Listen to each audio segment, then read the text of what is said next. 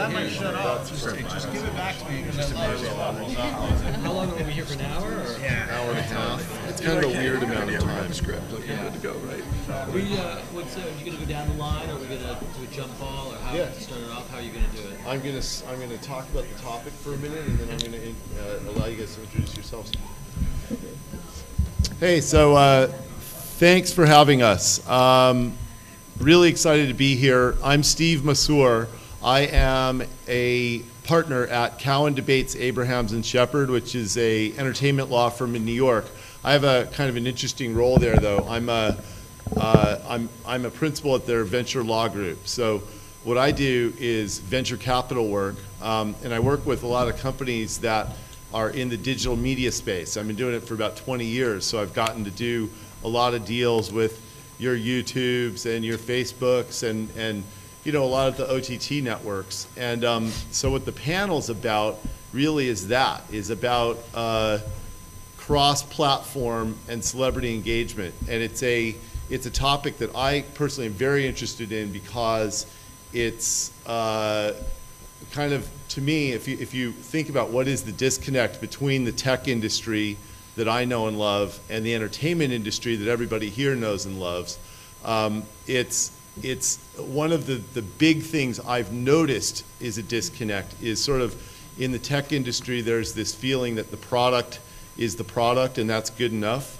You know, like we built Amazon, so come to Amazon and that's good enough. But in the entertainment business, we all understand that you kind of need to draw a connection between celebrity. Like you're never going to get your movie sold if there isn't somebody good attached. And I think right now is a really exciting time because the sort of celebrity engagement and brand engagement, so both the business models and the money, and also the things that make entertainment products compelling for people are sort of coming to the tech business, and the tech business is coming to the entertainment business. So that's really what the panel's about. Like if you read the panel description, it's a little confusing, but I figured I would describe it that way. So with that, I would love to hear more from the panelists about who they are and what they do. And I'll start with Justin Hochberg. Thank you very much. Good afternoon, everyone. Hi, how are you? I like that. Who said that right there? Front row. There we go. Always stack the audience in your favor. Get the good laughers in the audience when you tell a joke, right? Okay. There we go. That'll be the highlight of my introduction. So my name's Justin Hochberg, and I run my own production company that is part of the Endemol Shine conglomerate. And I will say that you probably read the trades and know what Endemol Shine is, and I would like to correct pretty much all of you, simply because Endemol Shine talks about you know, a giant company, many formats, scripted, international, etc. It is the standard story of consolidation in any industry, and I think they're wrong. And I think what they do that's different than most every other company in their sector is they look at the world from not just making hit content, whether it's scripted, unscripted, digital, through our MCN, Endemol Beyond, but businesses. And if you think about in the entertainment industry, the one company that comes to mind that does this, it's Disney, right? It's Frozen movie, it's Frozen lunchboxes, it's Frozen rides. Endemol's conglomerate is really focused on the taking, sort of dropping of one idea into a pond and watching the ripple effects across all of its assets and building businesses. And what most people don't know is that we do that in 179 different territories, with not only signing personalities like Michelle Phan and Pitbull and Steve Harvey, but a variety of other pieces of talent, whether it's digital, scripted, or reality. And so our business model largely is the creation of businesses off of content in as many possible ways, which today with shrinking margins and networks and distribution portals beating you up seems to be either at least seemingly smart and certainly gives us a lot of leverage in the marketplace. And that's what we do. And that's what I hope to talk about today and how perhaps that can be of use to you guys. Well, thanks. Hi, my name is Bill Sanders. I run a relatively new division at PMK-BNC, which is a well-known PR firm, marketing communications firm that represents celebrity talent as well as consumer brands, and the division that I oversee is called Personal Brand Management, which was an acknowledgement by the company that the lines between celebrity and brands and social media platforms, et cetera, are all blurring, and so the role of the traditional publicist has morphed a great deal. And the company decided that it might be useful to have someone in-house that could not only work with the publicists that the talent hires, but help them monetize and build their personal brands, their lifestyle brands, if you will. And most of the clients I work with are not actors, although I have some clients that are actors. I work with Terry Hatcher from Desperate Housewives, Dave Bautista from Guardians of the Galaxy. But for the most part, the goal was to acknowledge that in our current environment that celebrity means something a lot different than it used to, and that a lot of people that have robust personal lifestyle brands can create long-term businesses. I came from the world of sports where people have been doing that for a long time. I was a brand manager for Yao Ming and Steve Nash and Carmelo Anthony, a lot of NBA players. And as the money from brands started to diversify, and not only were brands hiring athletes, they were also now hiring chefs and actors and musicians and do-it-yourselfers, et cetera. I felt like I needed to be in a place where I could be career agnostic and work with celebrity, the term used loosely, of lots of different walks of life. So my role is to help connect celebrity with their fans and then monetize that connection through traditional endorsement deals and also new opportunities like branded entertainment. Hi, my name is Sarah Cummings. I work at Microsoft on their advertising solutions team. And what that really means is so much bigger than it sounds. It's actually connecting content and celebrities in a unique environment, leveraging dynamic technology like Xbox, Skype, HoloLens is most recently introduced, but also creating an experience that could be monetized through an advertiser or even aligned to a brand that's in-house like a Halo or Surface. So our responsibility is really to think outside of the box on how we can create experiences that really connect the celebrities or content to key demographics and fan bases that then can be leveraged further through advertisers or even our own internal brands. Thank you.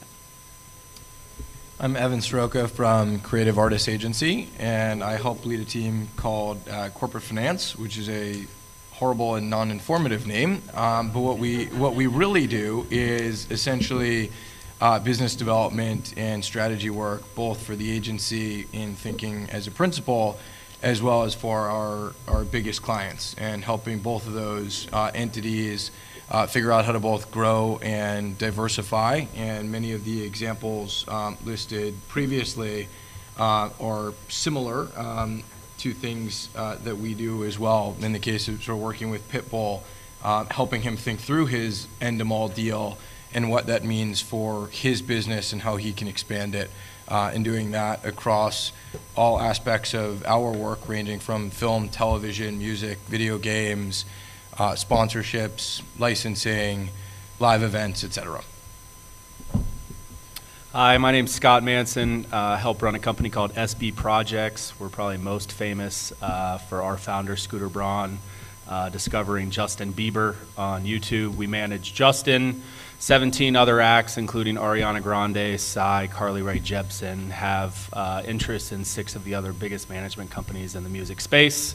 In the last 3 years, we've diversified a bit, have Scorpion, one of the biggest shows on CBS right now, hold tech investments in Uber and Spotify and a bunch of other interesting companies from the Valley that we see early. And you know, we started in the talent management space, and as the industry evolved and as we were building these brands, we realized that we needed to have best-in-class partners and relationships across the board in a lot of these different areas. And we're trying to figure out what that next big thing is that we're going to do. And it's really fun now because it could be an act that we find tomorrow on YouTube that we push immediately, or it could be a TV show that we're pitching together. So it's a really exciting time, and happy to be here. Rob Lee, and my company is Bayonne Entertainment, and for the most part, I have to wake up every morning and think of a new idea or see something, whether it's on the web or even in the old-fashioned newspaper, and say that's a show, and then figure out, who I'm going to put into it, or and celebrity means so much. Although the definition these days, recently it's not who's had the hit show on your normal cable or broadcast network, but who has the most followers, on the web and on Instagram and, on their Facebook, et cetera. And it's a whole new world in how you are packaging, television shows, which I did when I was an agent, 20 years ago. From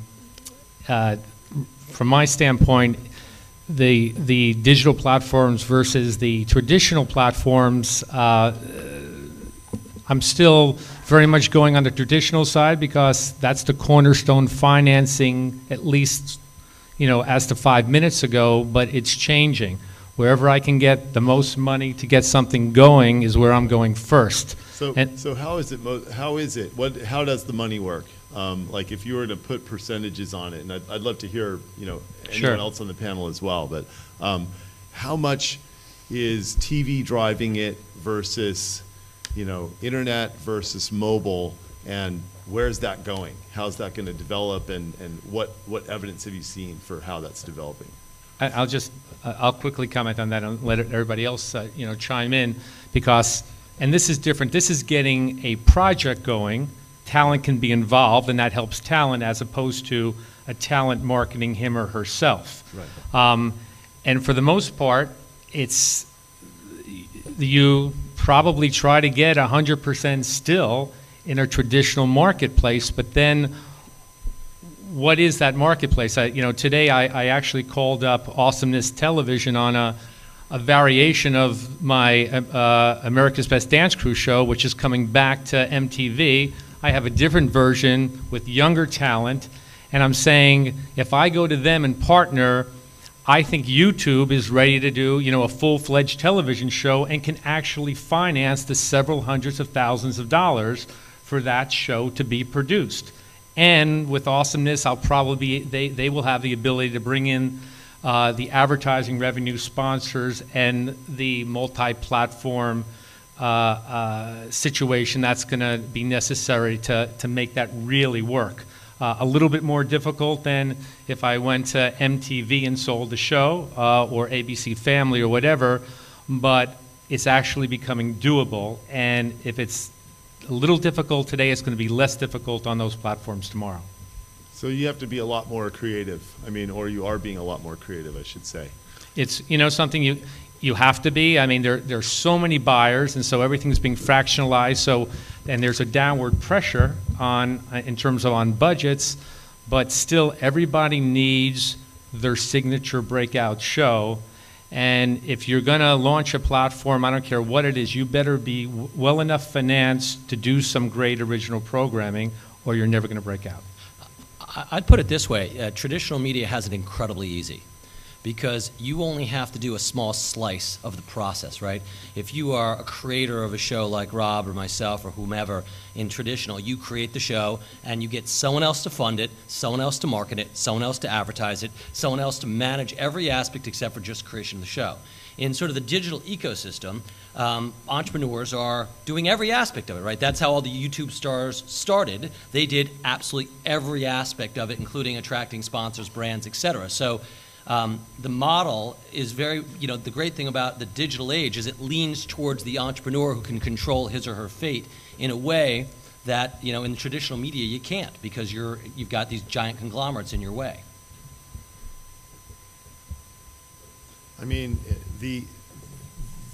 So when you talked about launching a platform, you think of it that way, like you think of it in terms of what's going to be compelling on this platform. You're talking to me? Yeah. Oh, okay. Launching a platform, I'm just saying, if a channel, whatever it is, yeah. Whatever your brand is, and the great thing is, digitally you have access, you can get out there, but who's watching? How do you get the eyeballs? Then how do you monetize it? And it has to do even the same thing. Look at the small cable channels. Are they going to have carriage a couple of years from now? Are they going to disappear? They're cannibalizing each other. and you're seeing, you know, ratings go down. So you need to have people, you know, watch, and you may have a good message, you may have a little library of things you can pick up, but you have to have something that puts you on the map. And if you look at a lot of these smaller platforms, whether it's digitally or even on the cable side, and I hear them, "Gee, we love that idea, that is really groundbreaking, but you know, we don't have the money, we don't have the original programming budget," and they're never going to succeed. And that doesn't mean that money determines everything, because inexpensive shows have broken out, but it certainly helps and ultimately will make the difference. Yeah, I think it's interesting. I agree with what you were saying about the, you know, having it easy. On the other hand, there's room, you know what I mean, for different kinds of ideas about what's going to happen. And I also think that there's sort of a chaos element to it right now, where whereas previously you had a value chain and you fed into the value chain and it was pretty baked how things would work, and people knew each other, and there was an old boy network, an old girl network in some cases for getting things done. But now you have sort of outliers that just kind of blow up. You have YouTube stars, you have House of Cards, which is a piece of original programming with a giant budget that happened completely outside of TV. You know, and these examples sort of, what they do is they give me hope for independent producers with interesting ideas who are creative and want to do something new and different, you know, because you also have this new population of people, the biggest population of people who ever walked the face of the earth coming up that see things differently than we do, than I do. Let's put it, I'll just put myself in the age group. No, I would add that you know, my perspective is from the talent perspective, and I always love coming to these things and hearing from the production side, because they're still the ones that are making the big calls, right? If you're representing talent, you're still pitching somebody who can say yes or no and find the budget to support the project. But what I love about it is that it's a very entrepreneurial environment, in my opinion, especially from the talent's perspective, because 10, 15 years ago, it was the relationship between talent and representative was, go get me a gig, show me the money. You know, there was no joke in that. Like, that really was the pressure. And now I find I have a couple of clients, you know, one of them she's in the fitness world, and she's a trainer for Kelly Ripa and Sarah Jessica Parker, et cetera. And the other one is an osteopath who is Katy Perry's wellness person. And I work with these people almost as a business advisor, saying to them, as an entrepreneurial partner, identify who your audience is, build a content production schedule that builds that audience. As your social media audience grows, I can go to brands who will then get behind you and put you in some of their content that will help grow your audience. And then eventually we can become much more interesting to folks like fellow panelists who may say, like, she'd be great for my show. But I feel like I have much more influence in the process than just hoping for the best, or just saying, like, I can't sign a talent unless they are already monetizable from day one. I can be a little bit visionary and say, I think that person's on a trajectory. If they become my business partner and follow some of my lead, I think we can grow their audience and make them marketable. I didn't have that kind of ability 10 years ago. Listen, I want to make sure you don't get too visionary, though, just a little bit, right? I'm not that visionary. Okay, I'm just trying to take advantage of the system. So, Sarah, I mean, what's interesting to me is, how do you decide who works for Microsoft? You know what I mean? Like who has enough, what are you looking for? Because it's an interesting kind of brand building problem that you have at Microsoft, it seems to me. Like, you don't find a sports star necessarily, but maybe you do, you know, like Nike does. Yeah, I mean, it really depends on what the overall objective is. One example I was just thinking about is traditional TV and television in general have a really amazing opportunity to connect digital with traditional TV. So one example is for Skype, really expanding our user base and getting people familiar with what Skype is and what they have to offer from a communication standpoint. But also, when we went to Jimmy Kimmel, we wanted to create an experience that could expand not only Jimmy's reach, but also Skype's reach. So we kind of married the two in a way where we leveraged Taylor Swift to come in and extend an invitation to her fan base to send her video messages, to create this kind of digital Q&A that would live on Skype, but then would also be showcased on Jimmy Kimmel Live, and gave an actual fan an opportunity to talk with her live on Jimmy Kimmel. So to me, it was a perfect partnership. It was the right message. It was the right opportunity. It created value for the talent and also Jimmy and also the fan base. So when you ask that question, it's kind of hard to answer because it really just depends on what we're trying to achieve. We've done some original content with Toyota on Xbox and Action Sports, leveraging really unique athletes that are innovating in that space and creating technology that can assist them in whatever sport. I saw what you were doing with the snowboarders. Yeah. Is that Yeah. one of the things? Are you familiar with that?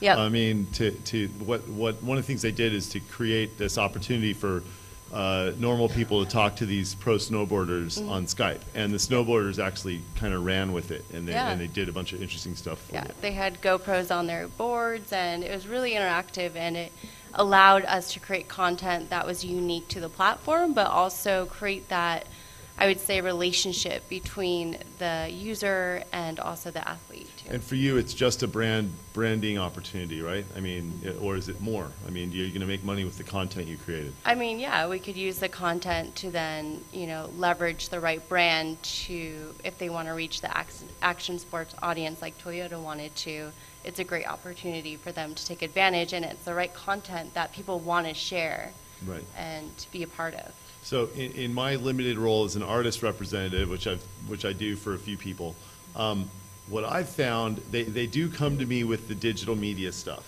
That's what I'm known for. And what I've found is it's very difficult to explain to the artists, sort of to your point before about show me the money, even what they're supposed to do, why it's good for them, and why they don't have to get a big advance up front. And so I'd love to hear more about that, because I think a lot of artists are sort of I spoke with Damon Wayans about this, and he said, I'm just going to sit this inning out. I think there's too much crazy stuff going on. I don't know what it is. I don't know why it helps me, so I'm just not going to participate in it right now. And I think there's a lot of artists who are thinking that Maybe way. you have that luxury as your Damon Wayans, Right. but I mean, I have clients that are not Damon Wayans, and they don't have that luxury. Right. It is moving so fast. I'm afraid of clients who are sitting out even for a few months. That just you're missing an opportunity, because, as someone said earlier, if you're up for a gig, one of the first questions that comes up inevitably is how big is their social media reach? What are they doing digitally? You can't afford to sit out if you're talent. The problem is no network or no distribution platform, no matter if digital or traditional, has enough money to market the way they want, right? So they are looking to outsource that element. And if you walk in with 20 million subscribers, they think, bingo, this is going to really move the needle for us. So 20 million subscribers equals money. How? Depends what we're talking about. I mean, if you're talking about someone in the traditional media, then you're talking about basically a platform for free advertising, right? So if you think of a network budget or a movie budget, they've got X millions of dollars, and they'll probably get more play from 20 million dedicated subscribers who've already said, I like the Wayans, than they will from billboard ads. So that's money there. So it's interesting to me, like, how do the brands see this? You have, like, I have a lot of Twitter followers. I don't tweet very often. I'm not paying attention to it a lot, for compared to a normal person. I don't have thousands. I probably have 1,000, right? So it went from a lot to 1,000. Well, That doesn't How do you sound. define a I don't lot? know that you're going to get representation off this panel, but that's a good pitch nonetheless. If this was Shark Tank, you'd be in trouble. Yeah, we went from here a lot. I'm out. Yeah, your question was. Well, the question is about the brands and how they see this. How does the brand equate that to money? Like what's the and also about how specious the number is. Everyone beats up Nielsen and says, I don't think this is really TV. They just make up this number, and we all believe it because we need a standard. Right. But I don't know that digital's that much better. You've got all these viewers on digital that nobody knows how many there are, right? How many are watching House of Cards on the iPad? Nobody knows. I don't know why they don't know. There's Well, an IP hold on. address, What do you mean nobody knows? No, Netflix knows. Netflix, and that's the only person that, if you had to reinvent TV, why would you open yourself up to ratings? I mean, if you didn't have to tell anyone, you wouldn't do it because you're there sitting every day waiting to see your own metric, right? And Netflix not even trying to sell ads, though. That's right. That's why they don't have. That's why they don't have to do ratings. But HBO doesn't have to sell ads, and they mistakenly tried to create legitimacy when they launched by saying, "Look, it's TV, but a different way of TV." But today you don't have to do that, and you can splice data the way they want. So they know exactly. But by the way, they released ratings on Daredevil today, right? So for the first time ever, they're releasing some level of viewership. But I wouldn't release ratings if I didn't have to. I mean, who knows? I don't know what the other. I think it was a third party that released it. Right, but it's the first but time it's the any first insight. time. I It mean, was based on a case study of 2,500 users that Right. they. And some interviewed. people say they can track users and viewers based on ISP data and peak usage, right? So there's a lot of people trying to figure out how to re-engineer or backwards engineer a Netflix viewership profile. But, if you don't have to do it, then why would you? And I mean, I'm still thinking about it from the artist's perspective. So Evan, when you're advising an artist on how they should think about, how much money they're making off of this or that, how do you do that? Like, how do you think about the different mix that, like, an artist that is huge on TV but might not necessarily translate as much on some of the other mediums? I think one of the things that we've been spending a lot of time recently talking to folks about, and it's somewhat of a delicate conversation, is for most talent, at least historically, your revenue generating opportunities really paralleled how well known you were, how popular you were Your at Q the point in rate, time. right? Your Q score. Were you on TV, then you can make more money for endorsements and other things as well, and they sort of followed each other in a bit of a bell curve. And we're seeing a lot more talent now, I do think, understand the notion that in order to build for the future, you need to depart from that a little bit, right? You can't bank on the fact that you're going to maintain the same level of popularity over the entirety of your career, let alone your life, because that big show, that big film, whatever it may be, will go away. So we spend a lot of time, and I think what's come up a lot on this panel so far is it really is about finding those endemic connections, and that's why the audience numbers are so important, because for the first time, instead of just being on a TV advertisement where the joke is 50% doesn't work, we just don't know which 50%, now you know exactly what the audience looks like, and we can say to people, okay, I'll take an example of a snowboarder, Shaun White, like, here's what you stand for, here's what why your audience cares about you.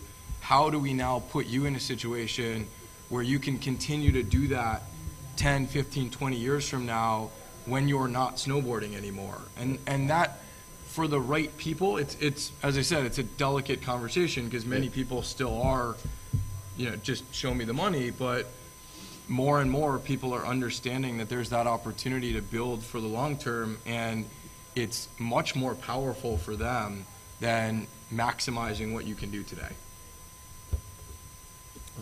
So I guess it doesn't work as well for John Belushi as it does for Shaun White, though. There's certainly a level of talent that makes it significantly easier, for sure. But 1,000 Twitter followers not going to break through in the way that that some of our clients do, and it's a challenge for us to. When you have success with one person, then everybody else comes down and says, hey, can you build me a company? And you have to explain to them that that's not for everyone. And in some cases, as was described earlier, you have to go through that growth process to get to the stage, where you are known in that way and can build off your celebrity, credibility, et cetera. You think there's any lag effect for brands or celebrities in terms of having, being fully built out on social media? Like, for example, I represent Bob Vila, who's a home improvement expert. And over the last 4 or 5 years, we've done incredible things with Bob Vila's numbers, such that he's just exponentially more popular on social media than, for example, Home Depot is. And you would think of Home Depot as a giant name, but we just started to equate brand names and celebrity names as brand names, and just see what their rating is. And in the home improvement area, Home Depot, Lowe's, these companies aren't really paying attention to social media that much. And so it just made me think that, maybe in other areas there are celebrities and brands who haven't really built their house yet. Yeah, I think absolutely. To me, it really just comes down to, can you identify what that person is about, right? And I think Bob Vila is a great example, because as soon as you say Bob Vila, everybody knows what Bob Vila is about. And so it makes it that much easier to create resonance with the audience that also cares about that. But oftentimes, and I think what's changing a bit is, we have a lot of clients, a lot of celebrities that are really known for being celebrities. Right? They're known because they were in a movie or in a TV show, and you're going to think like, oh, well, what is that person's connection? And they don't equate anymore in my mind, right? It's not just the sort of broad Q score and versus the potential for that person. Potential is more tied to, it's more nuanced, as much how much people care about them, how much people identify them with a specific area of passion, and I think that's becoming more the barometer now. I think we're still seeing with some clients, and you might know better than I do, there's still some reluctance on the part of above the title movie stars to embrace social media. Some of them, we're seeing that, because their privacy is very important to them. They're not as comfortable with, revealing what they did with their kids this weekend, et cetera. And I think we have some clients that are huge stars, household names, and they can still get away with it. They don't have to do social media for now. I don't know what that's going to look like in 10 or 15 years, but I would doubt that 15 years from now you're going to be able to play that, because, as you said earlier, if I'm a studio and I'm casting a movie, the person that's got 10 million followers on social media is going to be pretty appealing to me, because they can help me sell movie tickets if they promote the movie through their channels. Mm-hmm. So I think we're still in transition. And by the way, no one has really, outside of music, I think, really figured out how to monetize social media, but it's still a place that you need to be if you're trying to build a long-term business.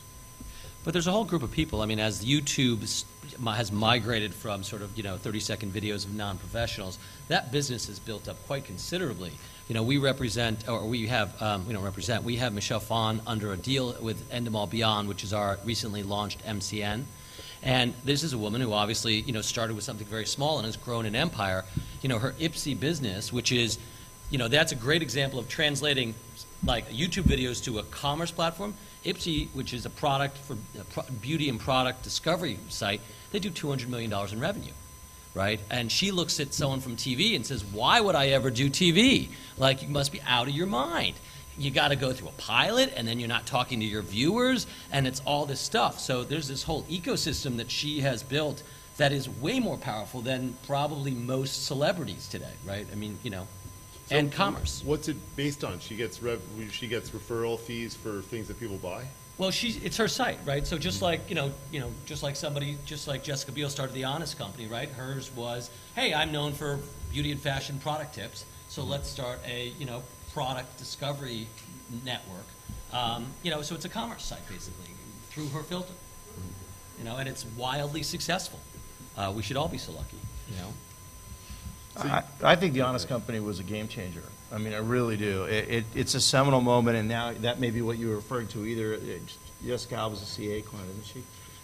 Everybody wants that now. But it's a rare opportunity. But the truth is, she'll make more money with that company than she ever would as a successful actor. And how many other household name actors would have been willing to do that?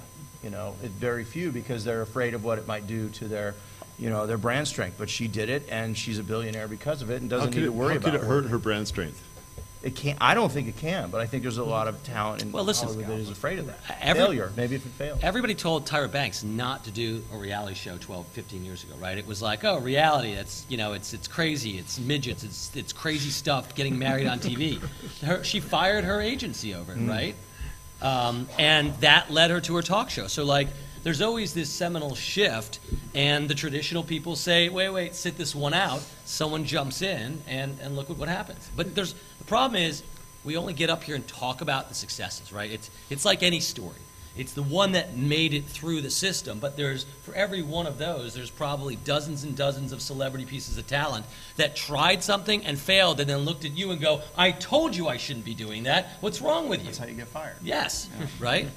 Well, I was just going to say that, and I'm a little bit familiar with Jessica Alba and what she's trying to do. I haven't personally tried any of the products or whatnot, but I will tell you, if she's as successful as you say she is, and what I've read, she's probably really talented at identifying these products. She's probably involved in quality control. She's probably hired the best people. It's not about the internet or digital or anything else. It's about, it got her. She's famous. She took hold of something that has a very democratic reach, but she's delivered a great product. And I go back when I was producing a show called Blowout about a hairstylist, and we launched Jonathan Product. The hairstylist was named Jonathan Anton. And It's like the first real product integration launch. That was the dawn of it all. And when I told Bravo, I said, look, I want to put them in business. And they said, oh, no, we don't want to do a business story. We just want to do celebrities' hair. And so after we got a second season pickup, between the first and second season, I got some private money and a company that was willing to get into this business. And Bravo still didn't want to do it. And we sent in some of the a cut on a first episode, and Jonathan took what he called dirt and he threw it at the wall. And the two women who developed the product were on the phone and said, how do you like it?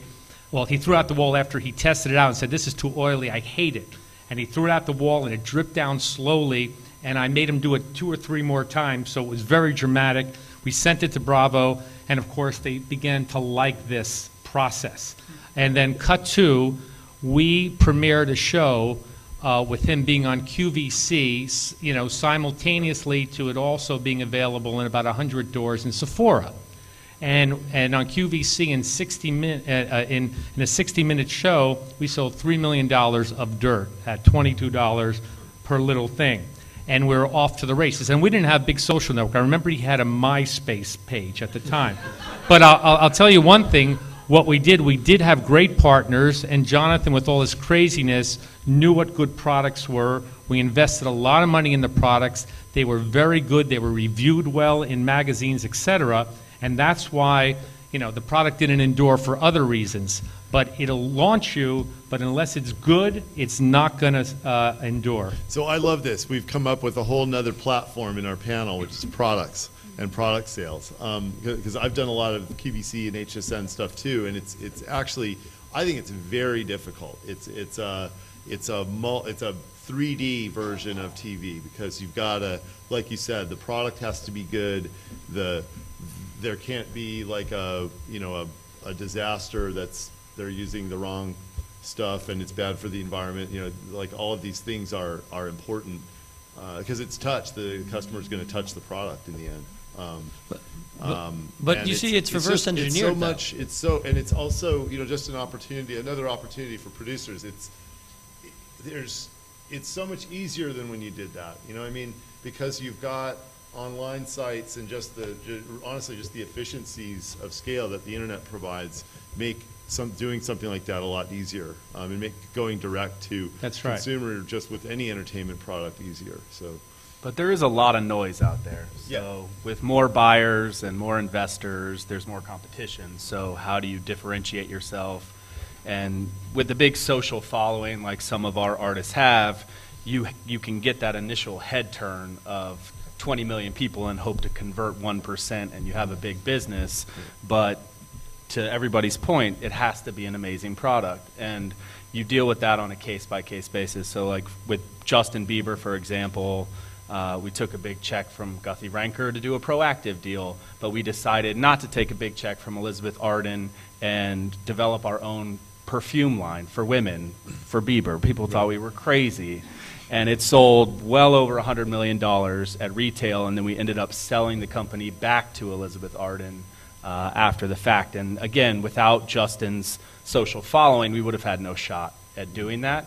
And we had very mean and lean marketing budgets, creative campaigns to activate the millions of followers and dangle some carrots and sticks. But it's the wild, wild west out there. It's so much fun because we're pretty much writing the rules. And to your point, there's a lot of failures in between these success stories. Right. We've had 10 bombs, and we just know that you have to keep experimenting, keep innovating, keep disrupting, but take smart, strategic shots, when it makes sense. I think the best analogy I see is just venture capital, right? I mean, the model is, 10,000 pitches, sort of 1,000 maybes, 100 yeses, which net out at like maybe, if you're lucky, one Google or whatever, or one Elizabeth Arden deal. And I think that's what people don't see is it's a portfolio business, right? I mean, I can tell you the story about Michelle or Justin, he can say Justin Bieber, but there are, if you're not in the portfolio of all, and you can't ride out the failures, it's very difficult. So, that's why the business in the tech side, like YouTube is a great business because they don't care which YouTube star does well, right? Any one of them, all of them, right? The MCN business is an aggregator, so it's the same thing. So I think that's the key is to find ways to sort of create a portfolio of things that you're trying because not every one is going to be where you want it to be. Yeah, I mean, the whole MCN thing is fascinating to me. It's a head shaker to me why nobody tries to compete with YouTube on it. And everyone can say, oh, because it's Google. Like, well, Vimeo competes. I mean, they may not do they may not be up to your standards of 1,000, but they have we're the professional YouTube, right? Yeah. So there are people trying to do that. Thanks for that. there's even by the way, You never live it down. I don't mind any insults. It's not an insult. I'm building your brand. Every time it's a shout out, you're probably getting a new It's like. 1,500 down. Yeah, it's up. It's rising. I see it. I don't think I would beg to differ on whether or not it's competitive. I think it's different. Like, we were working with a chef for a while, and on a small scale, there's this great company called Tastemade. They're not worried about scaling to billions of views. They want to focus on people who want to learn how to cook, and that's all they care about. And that's kind of what happened in cable. That's why we've got so many channels. We weren't worried about reaching a broadcast audience. Like, let's just reach these people. And that specialization, I think, gives those of us who represent talent great opportunity. Because I don't need to reach everybody to monetize. Mm-hmm. Right. That's fascinating to me. I'd love to hear you all talk more about the fragmentation of media, how you used to have these big giant platforms, but only 5 people could be stars on them. And now you've got all of this fragmentation, which on the one hand is very frightening for most people, the idea that we're all just going to be disconnected humans in a country where everything is micro targeted. But on the other hand, it just creates a lot of opportunity, like you were saying. I'd love to hear more about, because it sounds to me like that's what you're all thinking about how to do, is to, how do I more specifically target and get a better bang for my buck off of whatever the thing is. Well, I think the good news is that 15 years ago, it's sort of a .com one. I actually worked at Microsoft up in Redmond and in Silicon Valley, and the cost of starting up whatever your website was, if you remember the venture money, was so exponentially high, right? Servers and storage and all that stuff. People were burning through hundreds of millions of dollars on chairs and servers. Today, the cost for getting in the game is everything's a la carte, right? You just sign up Amazon Web Services and you can have a website built.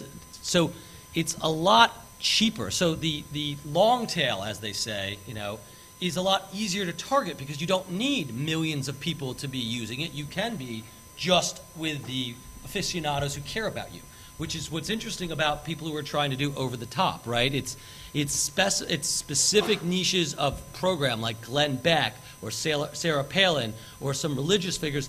Some of these over the top networks only need 10,000 people to sign up at $8 a month to be running a profit, right? So it's a lot easier to build a business because you don't need millions and millions of people to sort of jump on it. How many people in the room spend more than an hour a day, or an hour a day at least, on watching computer over-the-top television, like Netflix. So, I mean, But ask someone who's under 30 or 20, and you'll see, people in college. Right? it's every hand, yeah. Yeah. Yeah. That's all I do. I mean, Yeah. all day long, that's it. Like that's a very big number for a bunch of people who are sort of, at the older age of the spectrum here who are established, right? That was 50% or more. Mm-hmm. That's huge. You wouldn't have gotten that 5 years ago. I mean, it's Netflix that did it.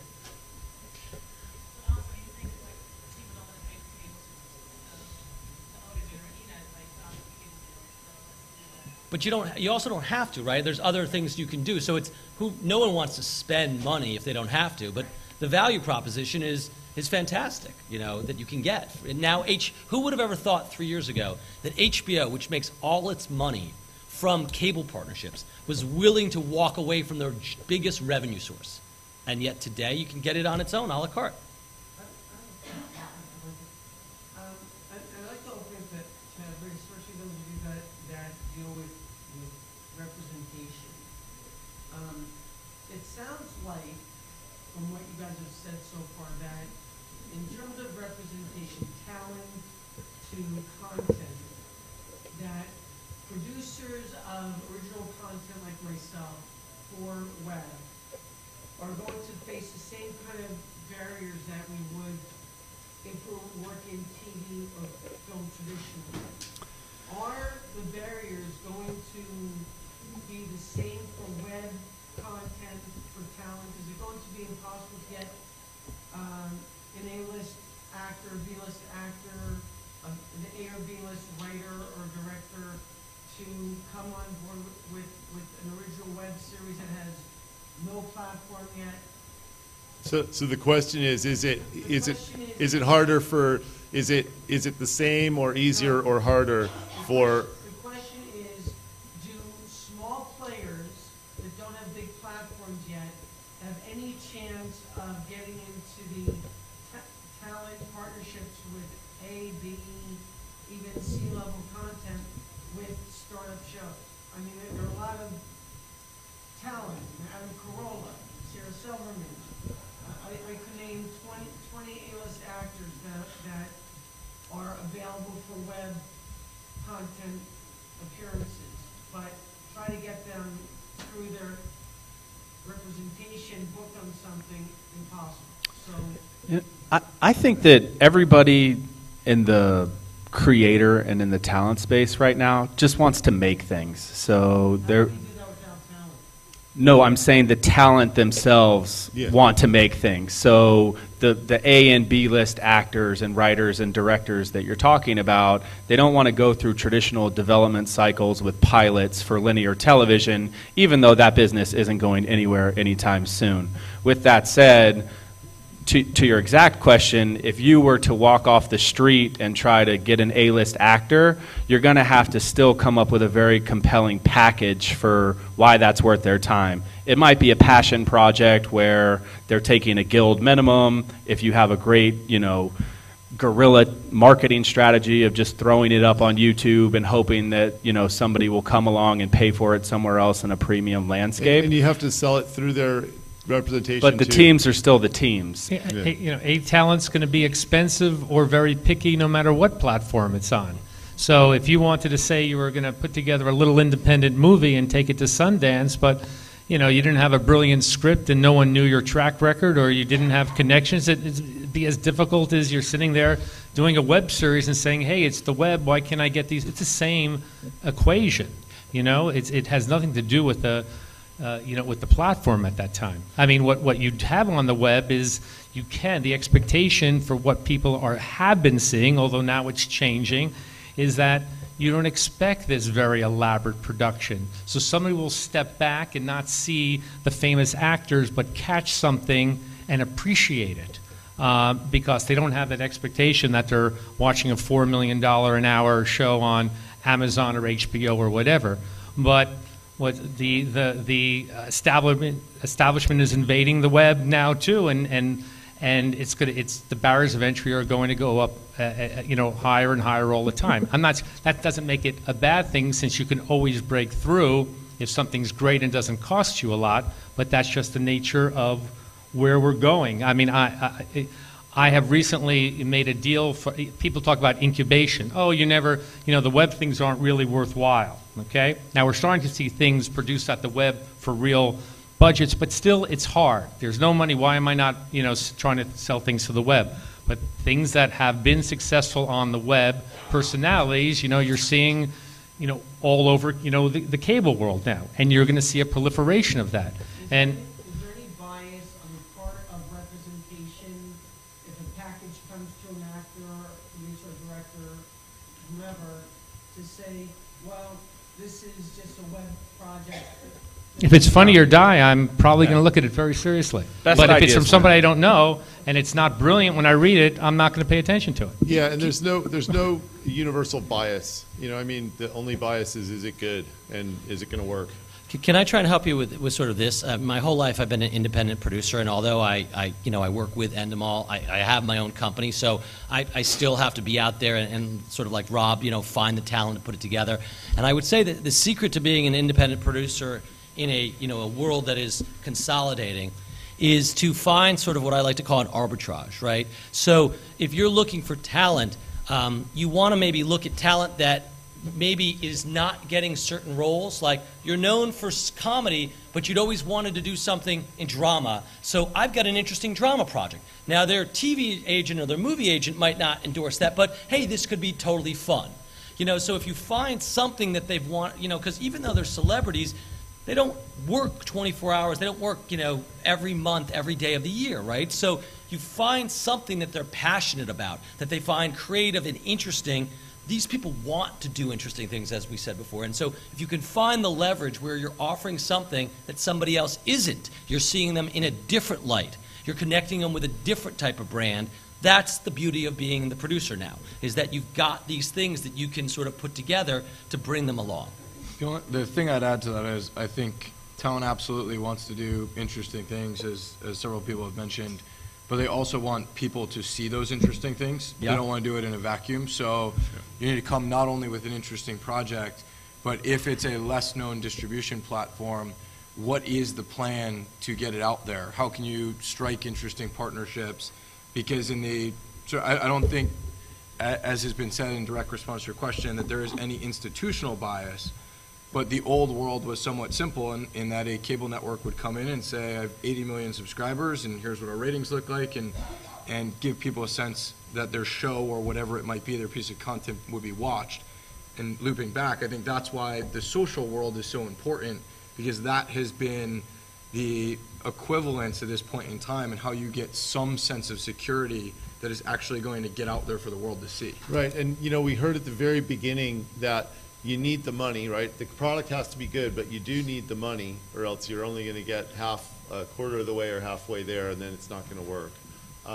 And part of the panel is to talk about brand engagement too, right? So celebrity and brand engagement, and that might be the mix that gets you to Evan's, over Evan's line, where I have a good web thing, and I've got some talent. The talent's sort of doubting it, but now I have Microsoft.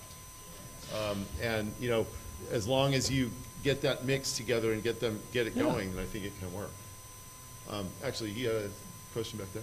Yeah, I wanted to hear a little bit about the channel approach to mobile and all of these issues. For example, in a very traditional sense, Kate Upton is promoting Game of War, but then you have Snapchat creating original content that changes the aspect ratio. They're going with a vertical aspect ratio instead of the kind of content which we all grew up on and thrived on, which is more horizontal. You have Kim Kardashian making an app herself and making a lot of money off of that. How do you guys approach that with kind of the brands in terms of either original content for mobile in a certain way, or just trying to make sure that you're focusing on where that audience is? Our company's philosophy is that smartphone screen is the most important screen to be developing content for. So whether that's working very closely with a Spotify that has the best user experience and product on the phone right now, or it's working with some of these over-the-top players that are coming soon and investing heavily in the space, it's critically important because that's where it's going, and that's what's going to hook up to the Apple TV so you can see it on your flat screen at home as well. The examples that you cited are great ones that are innovative, disruptive partnerships, which again are coming from new players, new buyers in the space. There was never a mobile gaming company that was going to cut a $5 million check to Kim Kardashian and give her a royalty against that check. That never happened before. Game of War for Kate, same situation. So as these new buyers are emerging, we take them very seriously. We try to get at the front of the line and present our clients, for the ones that make sense on the partnership front. But it's the most important screen, and it's only going to get more important. I would add to that, too, that I think it's important to remember that I don't think consumers care about a distribution channel. They couldn't care less what channel delivers their content. They don't care what movie studio generally releases the film. They don't care where they watch their content. They care what is the content. If I'm a fan of my favorite music artist, then I'm indifferent to the format. Do I care if it's a CD or if it's streamed? No, I just want that content. So, with young people, as you said earlier, millennials who are cutting cords and using my son, I thought I was a great parent because my son never watches TV, and then I'm like, wait, how many hours is he spending with his iPad in his hand? He's watching Hulu all day long. So I don't think that the platform is relevant to consumers. They care about the content, and mobile is clearly the direction that it's that hard to do. It's hard to do good content for mobile. It's a challenge because it's small and it has to engage. It has to engage with the outside world. It's the first example of augmented reality in the palm of your hand, really. I've been working on mobile content stuff since the 90s, and it's been really interesting to watch.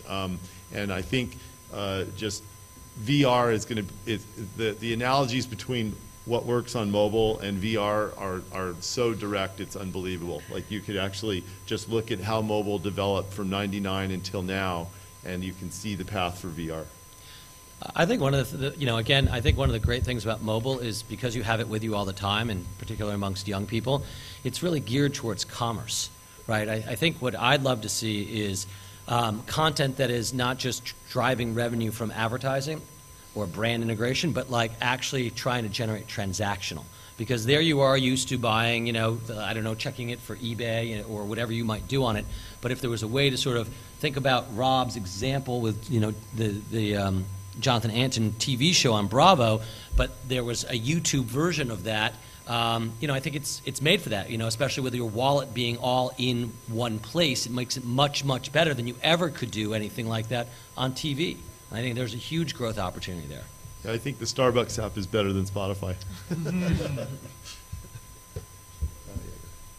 question is directed to talent representatives who work with talent on the panel. One of the things that's happening, especially from my perspective, is talent is now owning the channels on which the content is published, and they're also the producer, they're also the director, and they kind of create their own talent and they create their own agent in the sense that they take brand deals directly. So they're much more independent, much more in control. They don't rely on networks to feature them in movies, to feature them on radio as the musicians. How is that power move, so more power going to the creator, affecting the relationship between talent agencies and contracts in terms of how you relate to them? So that is a fascinating question. How is the sort of growth of the power of talent to control their own platforms, their own shows, and have equity ownership affecting the relationship between talents and agencies, and how agencies are getting them gigs and representing them? Right, because the big myth that they have all the time, we say we represent this talent that run exclusive deals with them, but oftentimes what we find is you can go directly to the talent and you get the brand deal for 30 or 40% of the price. Obviously, the value add of getting the whole package deal and getting them to manage it for you is the value add that sometimes it works. I would say by that, on the way, we're biased on that issue, but I think that's a short-term win and a long-term loss. Representation really hates it when you go direct to the talent, right? I mean, that's what we're here for, and part of the reason that we say no from time to time is that we vet all the opportunities that come through. So I know that wasn't your question, but it is something that happens an awful lot. These people are available directly on Twitter, most of them, and they get hit up all the time. That's just frustrating for me. Yeah, we take a long-term approach as well and vision. Like, so CAA, for example, is the agency that represents half a dozen or a dozen of our acts. And if there's a television property that comes straight to us, sure, we could call our friends and lawyers and paper up the deal, but they're the experts in the space. They know what the 5 deals before that look like. They know what the 5 alternatives look like. And so we work together as a team, but oftentimes, like, our talent do ask us, they say, why are there so many middlemen? Why is this person taking a percentage and that person taking a percentage? And it's our job to explain to them on a case-by-case basis why whatever the splits are fair. And sometimes agents don't get a cut, and they understand that, and we talk to them about that. And other times they get cuts on things that they don't touch, and we completely handle. And it's an investment in that partnership and making sure that they're going to bring us the next 5 deals and not the guy down the street. Yeah, and I think to echo that, it's really about the agencies continuing to prove what their value is, and whether that be expertise in the traditional sort of content formats and market knowledge, or being out there to understand what the next opportunity is and be sourcing those actively on behalf of clients. So, I mean, I don't think anybody in the talent representation business will say, we just sit back and wait for our client's team to call us. We want to be out ahead of that. But a specific example as it relates to these guys, our biggest engagement with them is on tour booking. So their clients having a bigger social presence is the greatest thing in the world, because it means more people wanting to buy tickets to the tours, where we have a proven value and set of relationships that they don't want to replicate. So, I think it depends on understanding where the value is and aligning and finding those situations where the more Justin Bieber and Ariana Grande do on Twitter, and the bigger their fan base is, like, that's good for everybody. I think social is much more of a new version of PR than it, right now anyway. I mean, we try to encourage our clients to tell their brand story through social media. If you love to cook and no one knows that, well, then tell people on social media that you love to cook and talk about cooking. For content, the content that they're producing is a term that I think gets used a little bit loosely. It's not the kind of high production value, quality, monetizable content that a lot of the people on this panel work in. If someone produces a piece of social content, it's really more storytelling for now. I'm curious, not to change the subject, but I think Periscope is pretty interesting. I don't know what you guys think about it, but it's just one of these things that newly, like one day I hadn't heard of it, the next day I heard 20 people talking about it. Any of your clients on Periscope? We have a few. So we're being describe what Periscope is. So if you wouldn't mind. So Periscope is a company that was acquired pre-launch for $100 million by Twitter. So it wasn't even out yet, but Twitter knew that they wanted to be in the space of live video streaming. So on Periscope, you sign up, it pulls in your Twitter friends, and then you fire up a front-facing camera on your phone, and you're live. And people all over the world can see you and tune in while you're cooking mac and cheese or talking about politics, or you're on the front lines of riots in Baltimore. It's an area that 100 companies have tried to crack. And I think it's so interesting, and it's going to work, and it's probably already won. Like Meerkat had a moment. They raised a lot of money. Their numbers slid basically immediately. They've got Twitter's muscle behind them. And that is why Periscope is so interesting. And it's working. I mean, I watched 4 hipsters like make a pizza in Brooklyn the other day and was just asking them about their tomato sauce, and it was stupid, but it was like a fun like interaction. And I think it's going to get more and more interesting, and they have the push notifications, so you hear this little birdie tweet sound, and you look on your phone, and it's you know, a celebrity that's, you know, doing an acoustic show from their tour bus, or it's you talking about whatever you're talking about. So it's really interesting. It's real time. It's fun. It's engaging. You can comment on the video, so they're answering questions in real time. No, it's a standalone. I feel like I'm a spokesman right now for Periscope. It's you can download it in the App Store. iOS only for now. And it's over 1 million sign-ins during its first 10 days. Yeah. Apply Twitter stock. With a comment function. Yes. Check. Yes. Yes. Yes. Yes. Yes. Yes. Yes. Yes. Yeah. Not yet. So it's brand new. They had to race to market because there were a few other players that were getting traction, and so they pushed it, and they're winning. They're doing a great job. So, believe it or not, that's it. Thank you so much.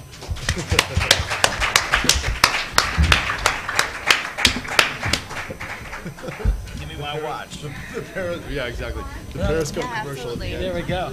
Brad, that's the brand integration. We're all taking equity. Hey, if you want to